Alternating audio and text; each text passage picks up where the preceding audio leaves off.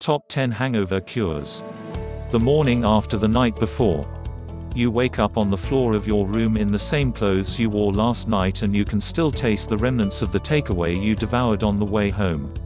Upon opening your eyes you utter the immortal and too often spoken words, "I'm never drinking again." The promise is made every Saturday and Sunday morning by anyone who has overindulged themselves the night before, and you can guarantee that as soon as the following weekend comes around, these same people will be out drinking themselves into the same state. Of course, I am referring to every drinker's nightmare, the hangover. It simply drains the energy from you and turns you into a walking zombie. If, like me, you suffer with terrible hangovers, then never fear, because help is at hand. I have prepared a top 10 list of hangover cures and remedies to get you back to your old self as soon as possible with minimal hassle. Cure number 1: the hair of the dog. Okay, so this is probably not the best way to cure the hangover. The last thing anyone wants to do after a severely heavy night on the town is to go back down the pub. This technique is simply a way of postponing the horror of the hangover by topping up the levels of alcohol already floating about in your bloodstream.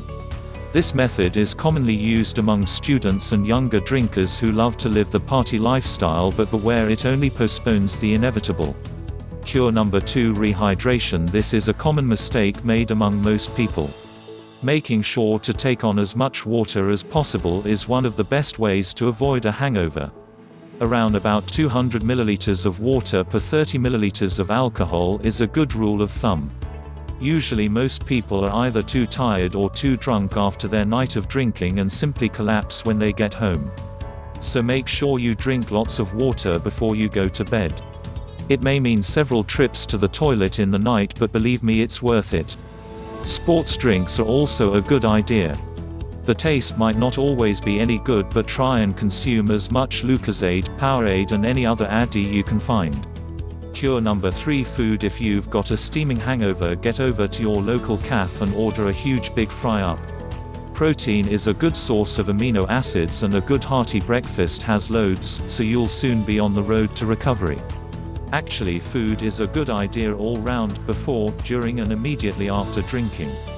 Food doesn't absorb alcohol, but it does increase metabolism, activates alcohol absorption, and increases the speed with which the body processes alcohol. You may not be able to keep any food down, but as much as it might not feel like it is helping.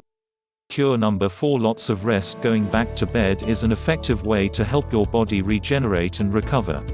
The reason I say go back to bed is because simply staying in bed all day is not a good idea, unless you have found some poor mug to cater for your ever need.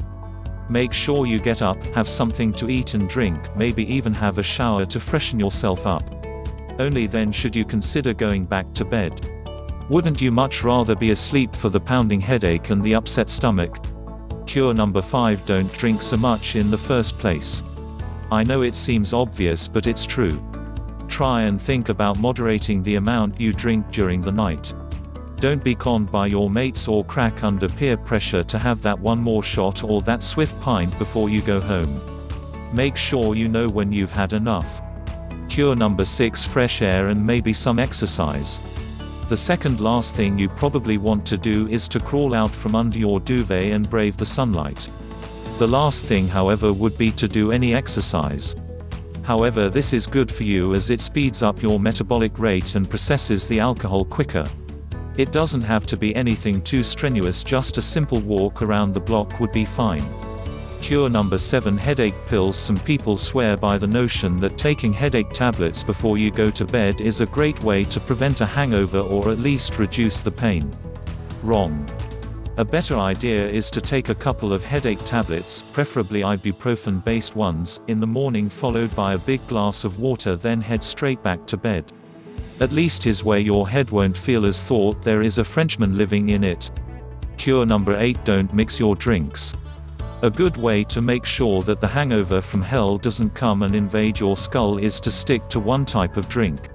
Drinking spirits, lagers, shots and anything else you may get your hands on is not a great idea. It's not big and it's not clever. Cure number 9: bananas. Bananas have sugar in the form of fructose. They also have potassium, which is one of the things you lose a lot of when you've been out getting hammered. Bananas are also a natural antacid which helps with the nausea, and are high in magnesium which can help relax those pounding blood vessels causing that hangover headache. Cure number 10. Tomatoes. Tomatoes are full of antioxidants and vitamins and they're healthy, so get munching. If you don't like eating tomatoes, drink them in a Bloody Mary. You'll feel better in about 15 minutes. Bloody Mary minus 1.5 ounces vodka, dash of lemon or lime juice, Worcestershire sauce minus 2 or 3 drops, Tabasco sauce, pepper, salt and celery salt minus 5 ounces, tomato juice. Serve in a tall glass over ice.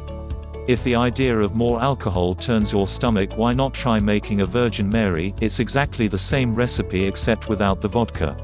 Special tip number 11. The sauna.